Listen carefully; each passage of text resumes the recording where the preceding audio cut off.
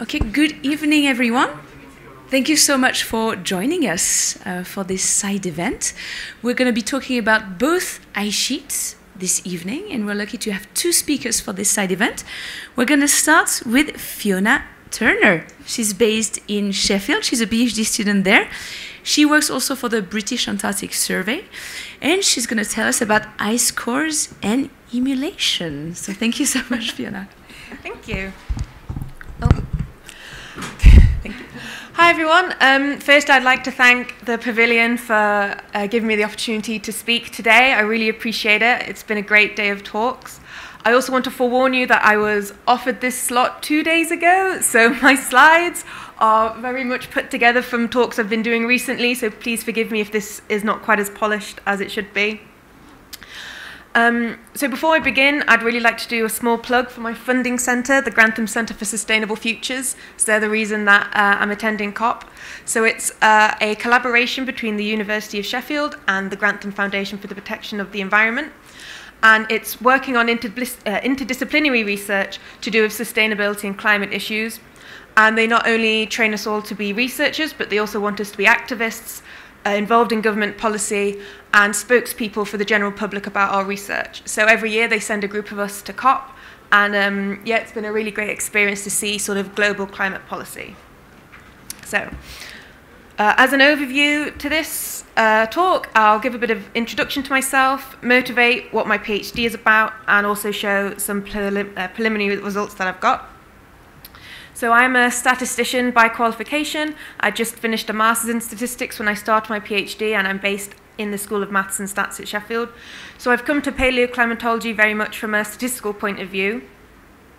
And indeed, during the last 3 years, so I'm now just starting the final year of my PhD, attending paleoclimate conferences, I've really been getting a lot of feedback that what climatologists really want more nowadays is more collaboration with statisticians and getting our methods incorporated into this research. As I said, I'm in the final year. I'm just getting to my final results, but I have put preliminary up there as I haven't quite finished my methodology. So the work I'm showing you isn't quite finished. I haven't quite made sort of my final conclusions, but I still think it's quite interesting to discuss. So this was published in Nature last year, showing the mass balance of the Antarctic ice sheet during the past 15 years. And we can see that although East Antarctica is holding fairly steady, we are seeing quite a dramatic drop in ice mass. Not only is it decreasing, but the speed at which it's decreasing is increasing. So this is quite dangerous when you think about how much ice Antarctica holds. It's got 90% of the world's ice on it. And if we lose a sizable amount from either of the two ice sheets, then that is going to be catastrophic for coastal communities. So what climatologists would like to know is, where are these lines going to be moving in the future? Is it going to increase even further, this rate of mass loss, or is it going to steady out? And how do we need to prepare the coasts? In order to work this out, then we have to turn to past Antarctic ice sheet shapes and understand how they react to climate, changing climates in the past. So the period that I've been looking at is the last glacial maximum. So that's 21,000 years ago, the peak of the previous ice age, and is sort of the most recent time when Antarctica was at a maximum extent. So it might seem strange to be concentrating on an ice age when I'm talking about climate change, but actually there's still a huge amount of uncertainty about the LGM ice sheet shape. So even though it's relatively recent in paleo terms, we're still not entirely sure just how much ice there was on planet Earth back then. So when current estimates have been melted down from LGM to present levels, we're actually seeing a huge amount, several meters of sea level missing globally. So that means that there's some missing ice somewhere on the planet, and our best estimate is that it's somewhere in Antarctica. So in order to do these reconstructions, then we're reliant on proxy data. So this is organic compounds that can tell us something about climate. So in my case, I'm working on ice cores. I wasn't sure what sort of audience I'd be getting. I assumed it would be quite general, so I've included a bit on that. So this is basically ice that you're drilling out of the Antarctic ice sheet, and the further down you go, then the older the ice is when it was formed. When you take that core and cut it into slices, then what you get is something like this. So those bubbles are air that was frozen at the point in time when that ice was formed. So when you melt that ice down, you can measure the water isotopes in it. So that's oxygen and hydrogen isotopes. And the ratio of these isotopes to each other tells us a lot about the climate. So things like temperature, precipitation, wind speed. So what I'm trying to do in my research is find the link between ice sheet shape and these water isotopes, specifically delta 18O. So my whole work is seeing, is there a statistical method that will allow us to create a relationship between ice sheet shape and water isotopes, and can we then work backwards from these ice core observations and find what ice sheet shape would give those values. What everyone loves me talking about when I discuss my research is the statistics, so this is the cursory slide on that. I'm sorry if this looks terrifying. I know lots of people who would rather I never spoke about statistics ever, but as I'm doing a Bayesian statistics PhD, I feel like I have to mention Bayes' theorem. So I'm sure not many of you recognize this at all, but it is the foundations of Bayesian statistics. It's basically saying that if you're interested in some variable that I call theta, and you have observations of it, d, then the probability distribution of theta given these observations is proportional to the distribution of theta multiplied by the distribution of the data given theta. I'm sure that was incomprehensible to most people, so in order to present this sort of statistics at non-statistics conferences, I've come up with an analogy in the universal language of football. So if you think back to last year during the World Cup, if you asked a group of English football fans before the football started, what are the chances of England winning, they'd have said pretty much 0. It's really unlikely. England doesn't play football very well anymore. Keep your hopes low. So that is what we would call our prior beliefs. So that's f of theta. That is what we believe about something before we take observations.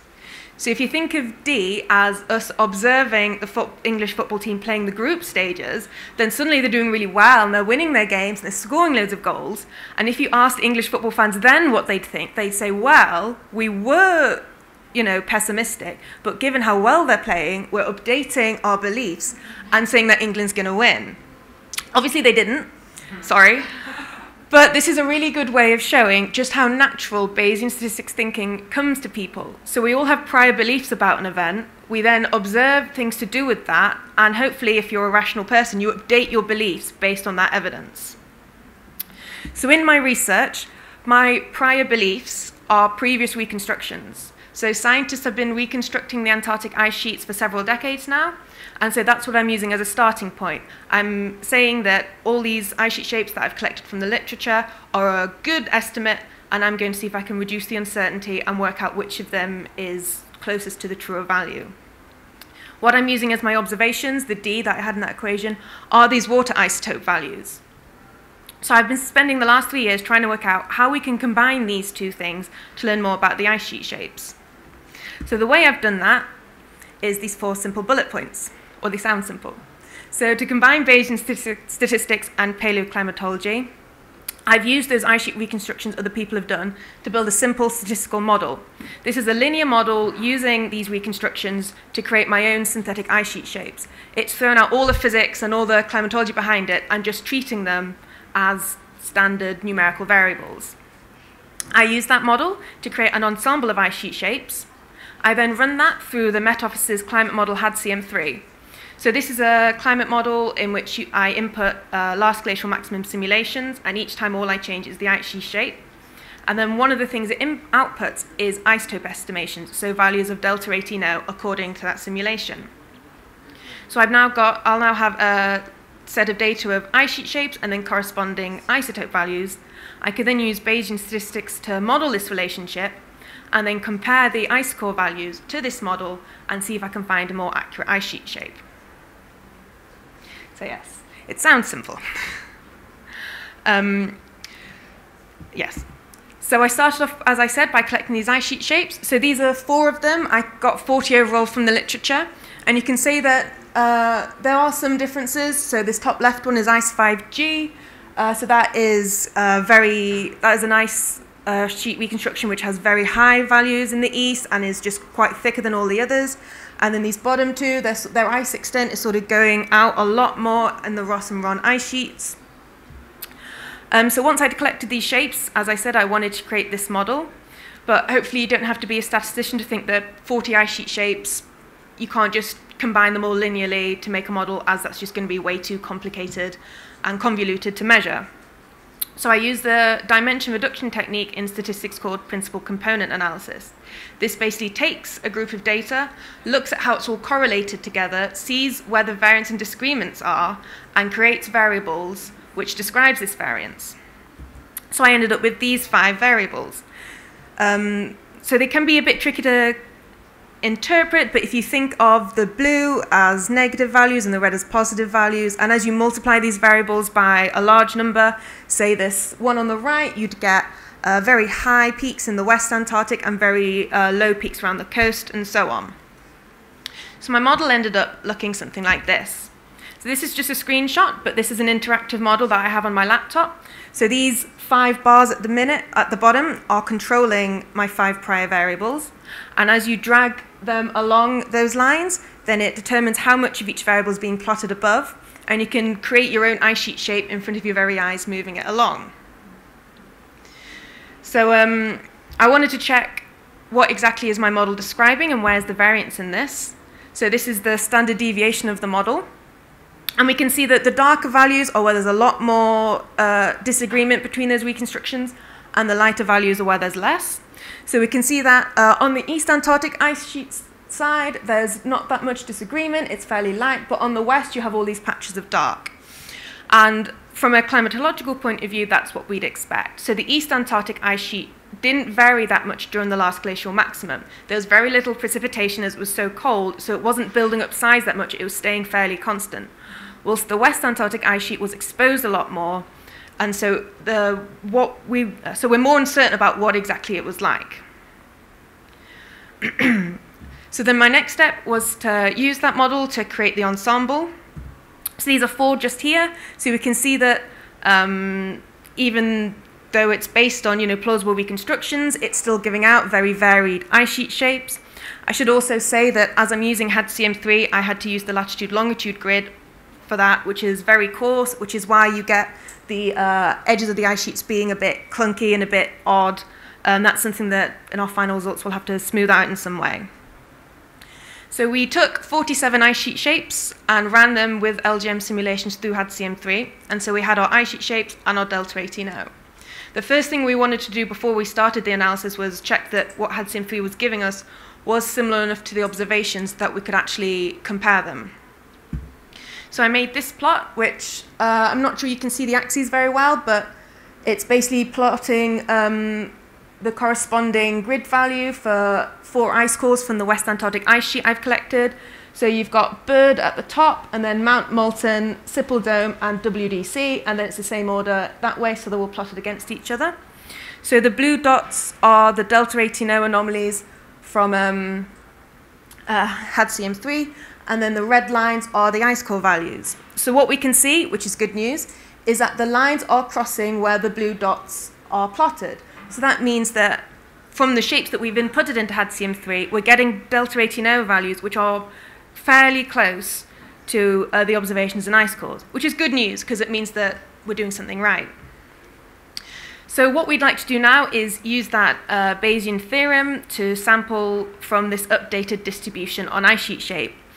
Unfortunately, it's very difficult to do that with this HADCM3 data, as there's only 47 observations, so we had to turn to a method called Gaussian process emulation. This is a method used by statisticians when we're trying to work with a simulator that's very expensive both computationally and financially, which HADCM3 is. So it takes a day to run, sort of 20 years of a simulation, and if you're trying to do a decent length simulation, then it's going to take you days and days. So Gaussian process emulation, so Gaussian process is just a fancy word for a normal distribution. You throw away all the physics and all the underlying theory behind your model, and you basically say, I've got some inputs and I've got some outputs, and I think I can model this as some kind of probability distribution. You can then compare it to what the simulator is doing and check that you're getting fairly accurate results. So this was the output of my emulator. This is one of those things I was talking about where there's still some more analysis to be done. So the red dots are the values from HADCM3, and then the blue dots are our emulator. So it was actually quite surprising that we can see that our emulator actually isn't as variable as HADCM3. It's really struggling to get these more extreme values, and it's really hugging the mean. So hopefully in the next few months, I'll be able to go back to that and see if I can make my emulator match HADCM3 some more. But we decided to put that to one side and move on in the interests of getting some interesting results. So since then, I've been using this emulator as sort of my likelihood, so the distribution of D, and then combining it with my prior model to come up with some kind of relationship between ice sheet shape and delta 18O. And this was one of my first results. So on the x-axis, we've got elevation anomaly from a pre-industrial control orography. So for all those elevations, I've removed the pre-industrial control so that we can just see how much it is different from that. And the same with the delta 18O anomalies on the y-axis, so that's all had a pre-industrial control removed as well. So the dots are the values of had CM3, so we can see that there's quite a clear negative correlation between height elevation anomaly and delta 18O anomaly. These black lines are the relationships that my methods produced. So the way that method works is you just sample and sample and sample like thousands and thousands of times. So then I think this is just about 50 of those samples. So it then uses that model to try and predict delta 18O values. So this red line is our ice core.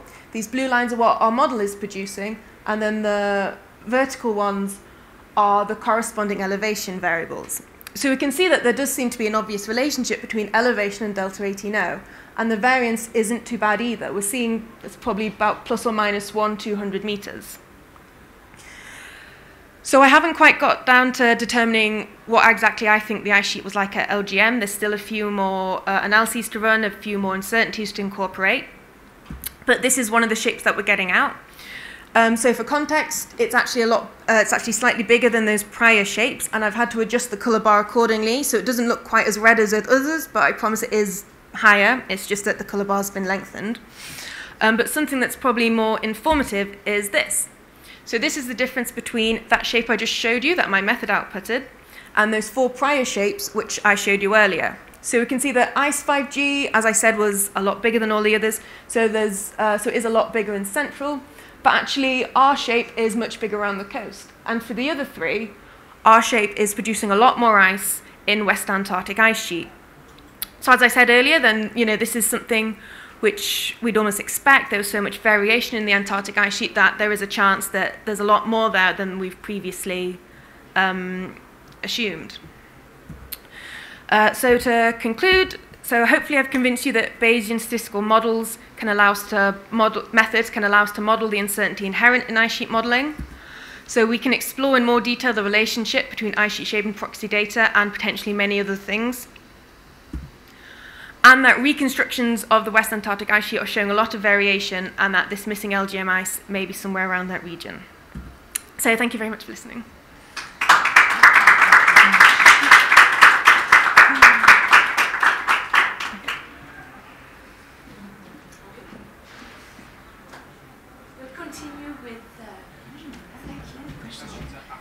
Thank you very much. We'll continue with Benjamin, and we'll take questions after. Thank you. Okay, thanks everyone. Thank you all for joining us on what has been a really exciting day, all about ice sheets here at the Cryosphere Pavilion. It's really fun to get to present after so many fantastic other presentations. Thank you, Erwin and Jose Abel and Carlota and Fiona for giving really good introductions just in the past couple of hours to what I'm going to try to summarize a little bit today and provide a different perspective on, and that's what we know about ice sheet collapse in the past from the paleo record. So why study paleoclimate in the first place? This is a graph from Clark et al. In 2016, where they looked at the difference between the projected changes in carbon dioxide and temperature relative to the carbon dioxide concentrations we know from the last 20,000 years, and a reconstruction of global temperature that's based on globally distributed proxy records. So you can see those in panels B and C. And then below that, in D and E, they've plotted the rate of change of all those records. And what really just stands out is that when you look at temperature and CO2, the anthropogenic perturbation, what we're doing to the climate system right now, is something that we have no analog for in the last 100,000 years of the paleoclimatic record. If you do the same thing for sea level, however, we see that there are variations in sea level that approach the rates of change that we think we might face in the future. And so when it comes to the cryosphere, understanding ice sheets and sea level, the paleo record, even the recent paleo record, can provide a lot of interesting insights that can help guide us into the future. And I'll just give a little shout out. When you look back here 20,000 years in the past at those rates of sea level change that we get coming out of the reconstructed sea level since the last glacial maximum, there are a lot of changes in sea level that we still don't quite know where they're coming from. And work like what Fiona has just presented is actually really critical for us in figuring out which of the ice sheets that were on Earth at these various times, be they the present Greenland and Antarctic ice sheets or the now mostly disappeared Laurentide and other LGM ice sheets, actually contributed to those collapse scenarios. And so for the rest of this talk, I'm just going to give a little bit of additional insight into the climate of the Cenozoic and how ice sheets have varied, the ways in which we can sort of use paleoclimate to motivate our understanding of ice sheets into the future. This is a compilation record that actually comes from the deep sea. It's a delta 18O measured on foraminifera, which are little bugs that are found in the seafloor. What's really important to sort of take away from this is that black line shows an integrated signal both of the temperature of the deep ocean and the amount of ice on Earth. And it runs from about 65 million years ago on the right-hand side to the present day on the far left. There's a secondary y-axis called ice-free temperature. When the black line is above that ice-free temperature, we make the assumption that there was probably no ice on Earth, that everything above that is just driven by heating of the ocean. You can see that this sort of highlights some interesting periods in Earth history. For example, following the Eocene-Oligocene transition, we move into this sort of region where we're fluctuating right around that ice-free temperature line, which means we are starting to grow ice on Earth, and that ice has been shown to have first grown in Antarctica. We also see that as we zoom closer to the present day into the ice ages, we're moving very far away from that ice-free Earth and into the period that's the more recent past that we've discussed a lot today, the Pliocene and the Pleistocene, when sea level variability has actually been quite high. We know that a lot of that sea level variability has been driven by CO2. And one of the reasons that we're most concerned about the Pliocene as a potential analog is because when we look at CO2 reconstructions, the Pliocene has a similar amount of atmospheric CO2 as to what we're seeing today. So this is, again, not covering quite as much time, but about 45 million years of both deep ocean oxygen isotopes, so that's the same black line that I was showing you before, and then before that a carbon dioxide reconstruction. So I want to highlight that the ice ages, CO2 fluctuated between about 180 and 280 parts per million. I've highlighted that in the yellow box. The Pliocene estimates of CO2 are around 350 to 450 parts per million, and we can see where we are today at 407, as has been discussed. So the Pliocene remains a really intriguing analog for understanding what an equilibrium ice sheet response to the present day perturbation might be. I want to echo Carlotta here, who said something in the last time. As we continue to emit CO2 and as these numbers rise, you can see from these reconstructions that we have to go much back further in time to the Oligocene, for example, in order to reach levels of atmospheric CO2 that are similar to a sort of business as usual scenario as we keep emitting. But because the Pliocene and Pleistocene represent the time periods where CO2 is most similar to the present day, they've been used as an intriguing analog for trying to better understand ice sheet response to past warmth. If we just zoom in on the Pliocene and the Pleistocene in terms of CO2 reconstructions, there are a number of methods that have been employed. Ice cores have been mentioned a few times today. Those are shown in the red bar on the left-hand panel here. But there are other geochemical methods for reconstructing CO2, one of which is a proxy in the ocean that comes from boron isotopes, and using that proxy, people have been able to extend the record of what CO2 has looked like in the past, at least through the Pliocene. And that's where we get these estimates that Pliocene CO2 was around 350 to 450 parts per million. Note that they've also done the work to calibrate this proxy against the ice core record so that we can trust that it's working well further back in the past. Again, you can see that the amount of CO2 we have today is pretty well matched by what we had in the Pliocene. We've seen this figure a lot, and I think it's because it's a really powerful depiction of a summary of what we might expect the ice sheets to do under these different sort of climatic scenarios. And so I don't want to belabor this because Carlota and so many others have explained it before. This is basically showing during past warm periods, we know that sea level was higher, we know that temperatures were higher, and yet we still have a lot of uncertainty about where that sea level came from.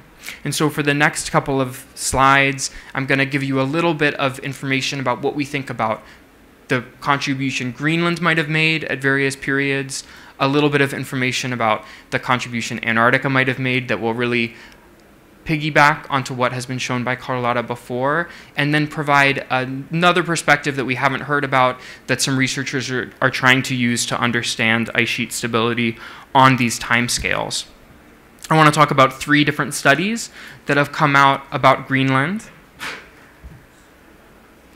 The first is a study that came out in the early 2000s, but is a very intriguing physical evidence of Greenland ice sheet collapse.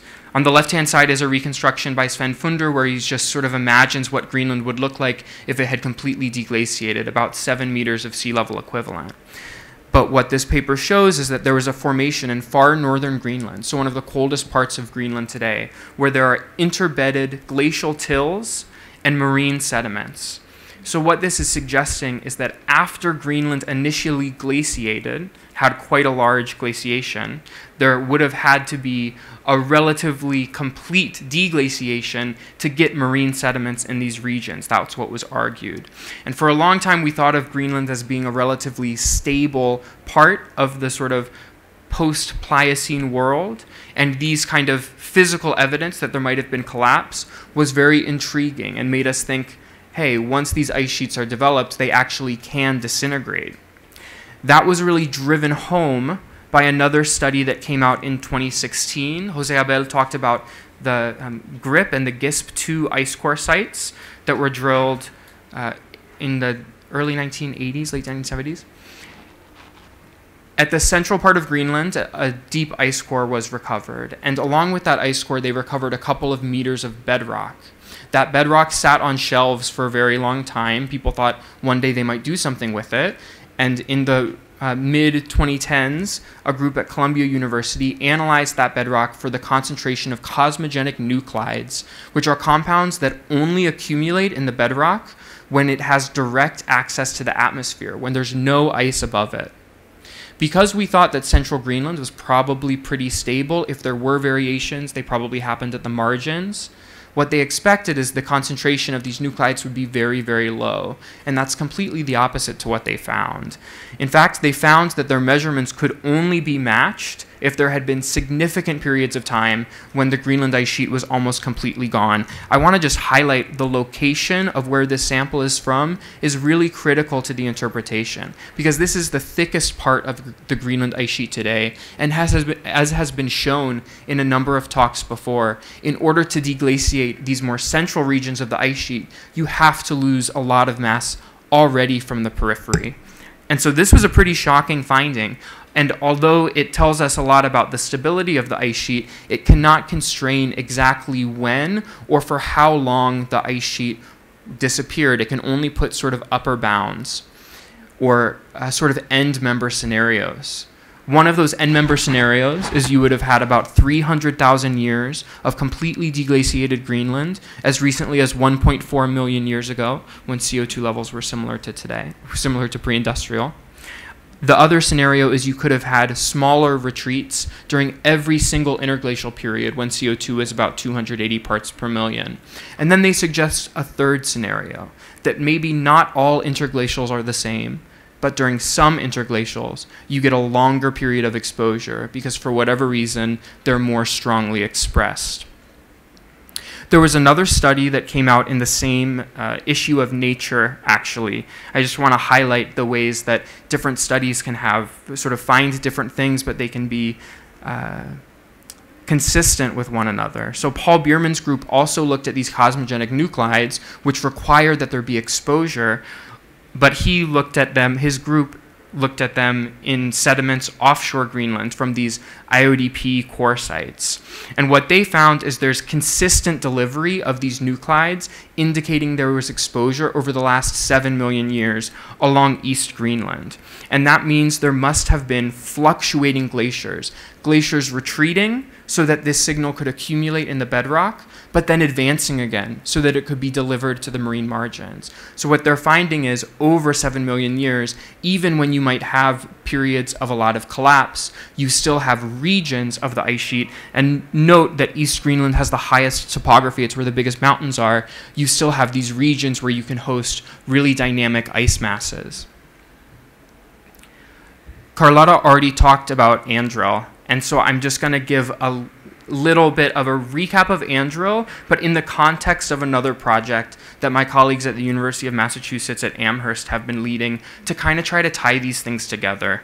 So Andrel was this really unique project that recovered records from beneath West Antarctica that people thought were impossible for a long time. Similarly, there's a record from a place called Lake Elgagikhin in northeast Siberian Russia that's a 3.6 million year continuous terrestrial record of climate change that we're just starting to see sort of link together our understanding of ice sheet fluctuations at the poles in response to interglacial warmth.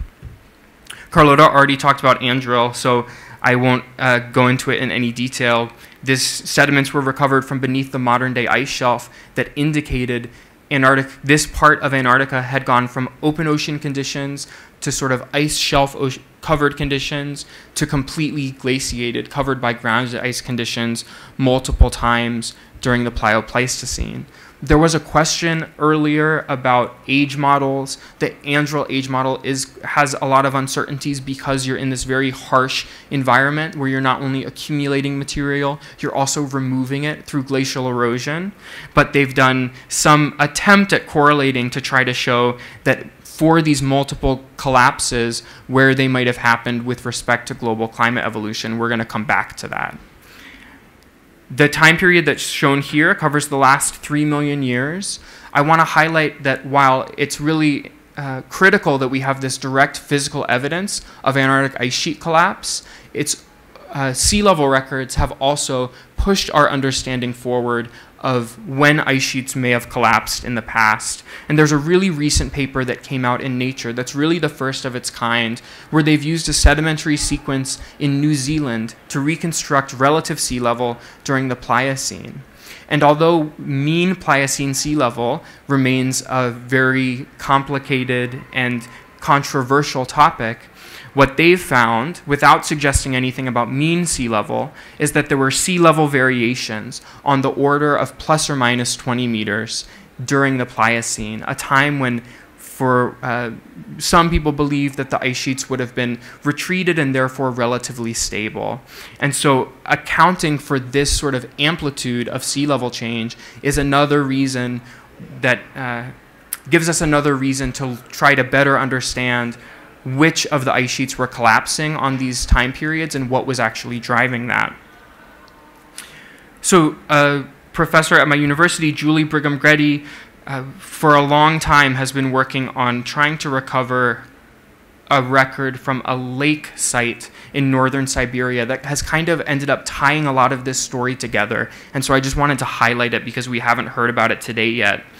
The motivation for collecting this record was that Julie looked at records from Lake Elgagikhin, Lake Baikal, which is a big lake in Russia that's been used for paleoclimate reconstructions, Dome Sea in Antarctica, and also northern hemisphere climate, and saw that all of these things were very well correlated.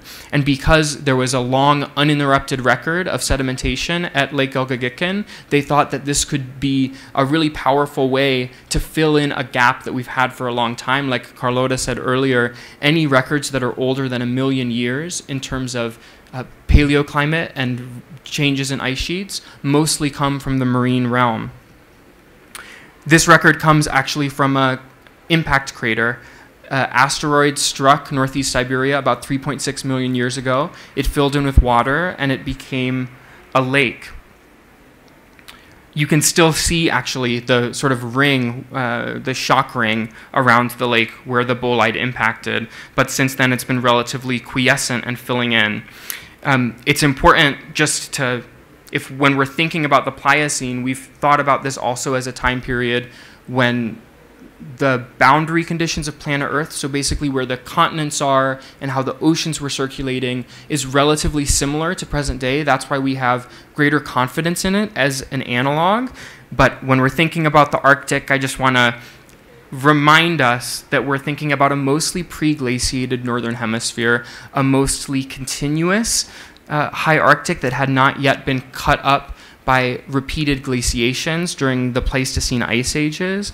And fossil evidence suggests that the Pliocene in the Arctic was very different than today. There were camels living far up in northern Canada. And so this is, although we do use this as an analog for what we have, it's important to remember actually how different it was if this is the kind of future that our environment is headed towards.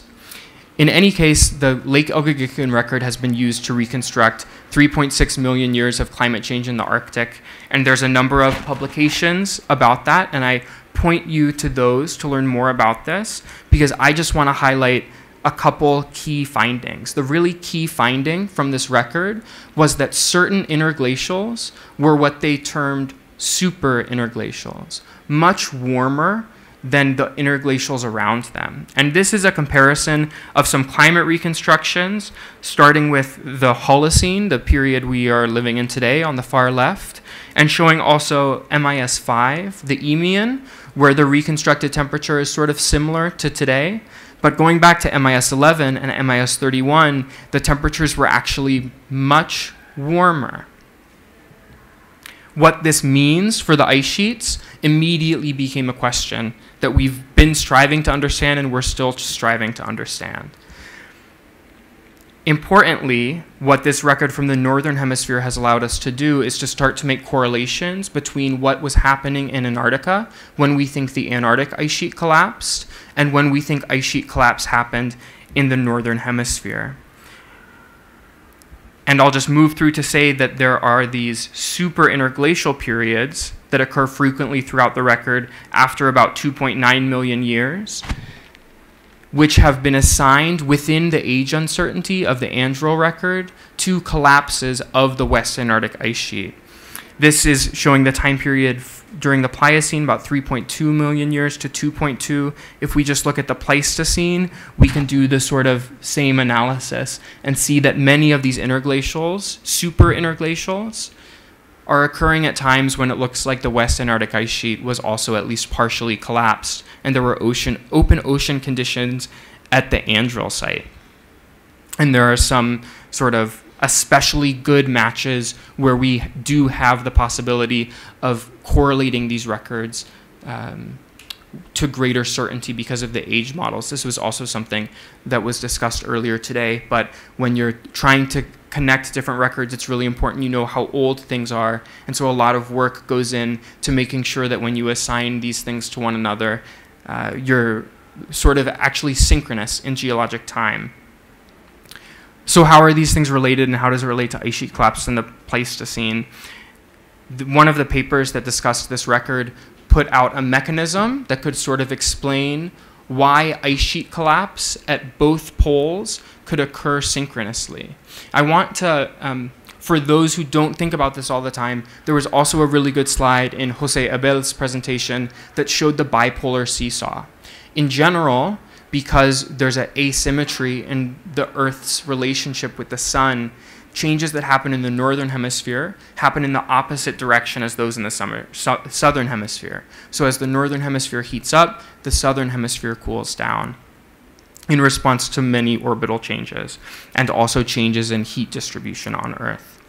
The mechanism they suggest goes like this. You would have a collapse of the West Antarctic ice sheet, leading to a decrease in sea ice and ice shelves in Antarctica. You have these open ocean conditions that are seen in the Androl record.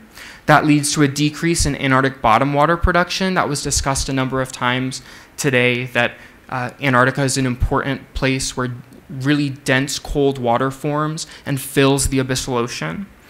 That decrease in production of Antarctic bottom water would result in less Antarctic Antarctic bottom water going northward into the Pacific. Note that there's some independent evidence of this from IODP sites. That would lead to less upwelling in the North Pacific. So the North Pacific today is a region where cold water, nutrient-rich cold water upwells to the surface and promotes productivity. And that reduction in upwelling could stratify the water column, resulting in making it more easy to warm that upper part of the water column and causing a temperature anomaly, which could affect the placement of dominant air masses, the circulation of the atmosphere, and to also result in these sort of super interglacial elevated temperatures that we see in Siberia and that also may have driven a response from the Greenland ice sheet. And so I just want to give another shout out, piggybacking on Carlotta. This is I think, important step forward in linking together different records to understand how we can have ice sheet collapse from multiple different poles in response to global warming in a way that's similar to what we're predicting for the future.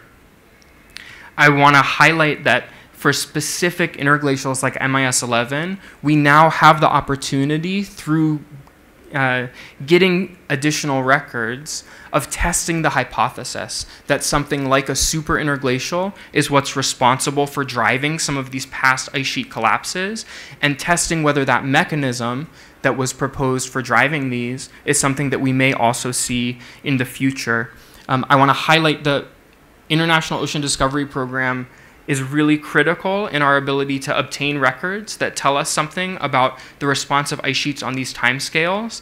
I want to draw your attention to, in Greenland, there's been work on this before, but we are also hoping that there will be additional expeditions planned around the coast of Greenland in the coming years that will give us really powerful new insights into the spatial variability of ice sheet collapse over the Pliocene and Pleistocene there.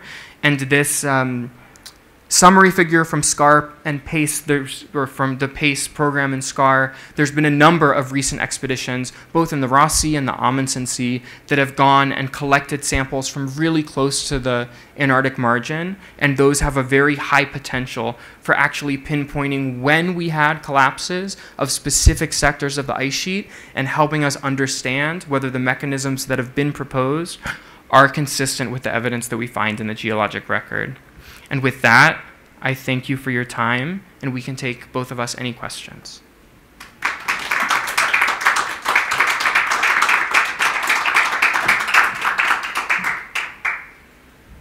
Thank you very much, Benjamin. So, do we have any questions? Oh, Carlotta. Thank you, Benjamin. And there you are. So I have a question about the super interglacials, because we do see also in our record, the retreat of the East Antarctic Ice Sheet, like in the MIS 31 and the MIS 11. There is other super interglacials that we don't see that retreat. And I want to get your opinion because, like, we published that probably is the length, the duration of the heat. So I want to get your insights on that, if possible. Yeah, definitely. So I think that for the length, the duration in terms of the insulation forcing. Yeah. So one of the reasons that MIS 11, for example, is such a warm interglacial is because you have this longer duration of the insulation forcing. But there are also interglacials that we associate with really high sea levels, like MIS 31, where the duration is not as long and doesn't seem to play up at all. I think it's a really good point about that there are regions of East Antarctica that you see collapse during some interglacials, or that we see retreat during some interglacials and not others. I think it motivates. We sort of had this discussion this morning. Does waste always go first? I think what's necessary to understand why certain parts of the ice sheet respond to certain mechanisms and others may not, or certain forcings, is coming up with mechanisms that are actually testable, that we can look for in our records and test with our models.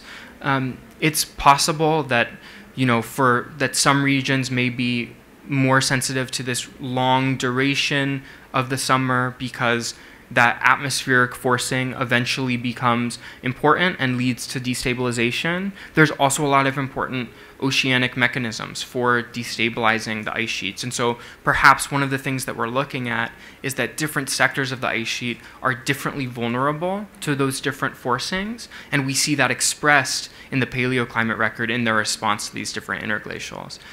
But it's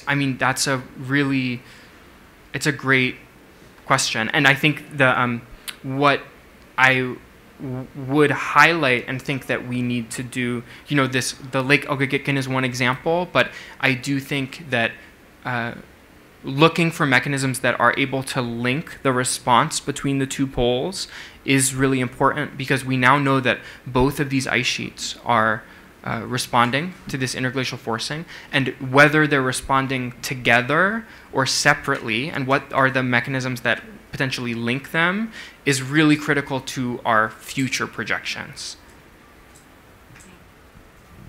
Thank you. Do we have any more questions for Fiona or Benjamin? Yeah, I have a question for Fiona. It was so fast, the last slide that you were showing about the results, that I didn't really catch the magnitude of them when you were showing your results for White House model and Peltier and two other. Okay. Yeah, I think that, yeah, okay. Yeah, this one. So, mostly in terms of units, were so small. So what I want to mean is, with this, so it is clear that two of the models, let's say, the two in the bottom line, are, let's say, yes, saying symbol that they are doing well, but Peltier, for instance, is going to the other extreme. But to quantify this, to what, I mean, what kind of information is this providing? Like saying that the likelihood that the Peltier model is correct or is in agreement with the data, to what extent? So what does it mean in terms of quantification? So how significant is this? Can you say from these figures that, for instance, Peltier model is likelihood that this thing is correct is, I don't know, 25%, 60%, whatever? I mean, that's a really good question. Yeah, that's not something I've really considered yet. I put this plot together yesterday, actually, when it occurred to me that it would be informative to compare my shape to the previous ones. So this isn't something that I've looked into in any detail yet. It was certainly very interesting. When I started the research as new to climatology, I was sort of given a breakdown on how these shapes were built, and I was told that ice 5G, there was a lot of ice just sort of like thrown onto it, to put it casually. And so when I saw these yesterday, I did kind of think like, oh, okay, that makes sense in my head, that the what my model is predicting is less than what ice 5G is, because if you consider that what I'm doing is taking all of these shapes from the literature as all possibilities, then it's kind of natural that if ice 5G is sort of high up above the others, then my model is interpolating in between all these other values. So the fact that I'm getting some where my shape is a lot higher than others, but a lot lower, as you can see in the top two, in other bits, then that kind of tells me that my model is doing statistically what you'd expect, in that it is bringing these shapes together and working out where's the sort of mean shape in between all of these, and then comparing it to ice cores to try and shift it a bit to give the values that we expect. But that's certainly something that I'll go back and think about as to what do my results say about the previous reconstructions. Yeah, thank you. Thank you. Do we have any more questions? Carlotta, one more. Sorry. So that's also for Benjamin, sorry. But I was wondering if the Greenland record, where you see this disappearance of the Greenland ice sheet, and regardless of it is during one very long interglacial or different ones, do you know how that ice sheet configuration was? Do we have the hysteresis problem? Was it so high as it is today that, it requires melting to... Do you know where I'm asking? Yeah. Okay. The answer is no.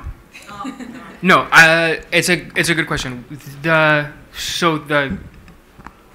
power of a record like that is that it completely changes our understanding of the stability of the ice sheet.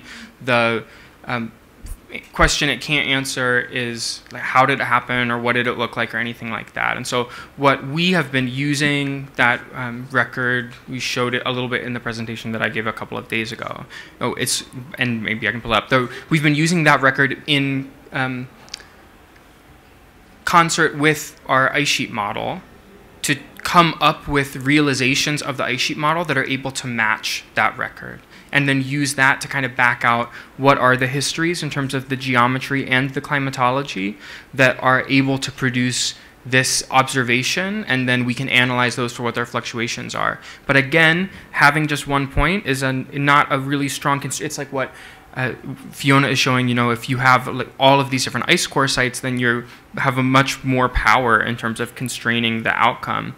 We just have one right now, but I will say that there's a, concerted effort from a big team of scientists. There was recently a news article published in Science. There's been basal material found from the Camp Century ice core that was drilled in the late 1960s that sat on a shelf for 50 years and has now been analyzed using the same method, and they found the same thing. And so by providing additional places where we're constraining it, our idea is that we can use models to kind of link those observations with providing the broader context of what that looks like for the whole ice sheet. But I think it brings up a really critical point. Yes, I mean, the short answer is yes, hysteresis for sure plays a role also in the development and the collapse of the Greenland ice sheet, as does the sort of climatology in determining where, Greenland ice sheet 7-meter sea level equivalent, where does the first meter come from?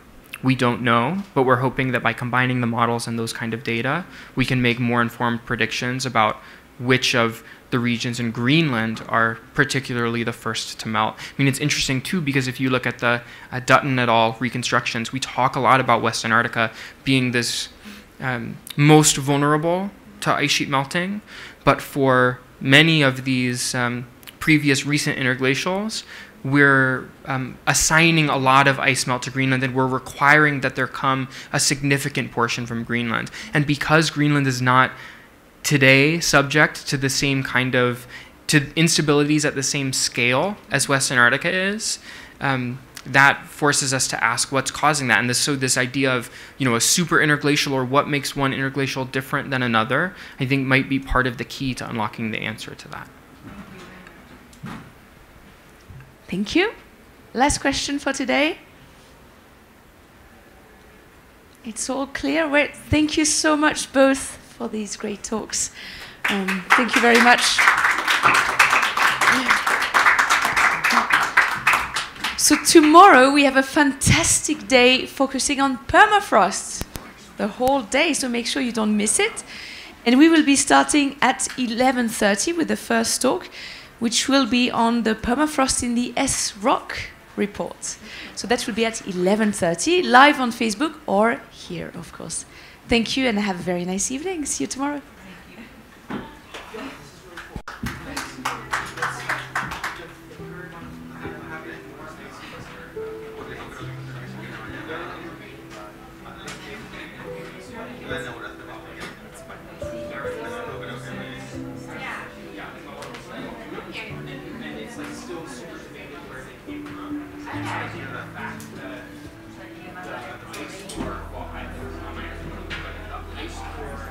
Data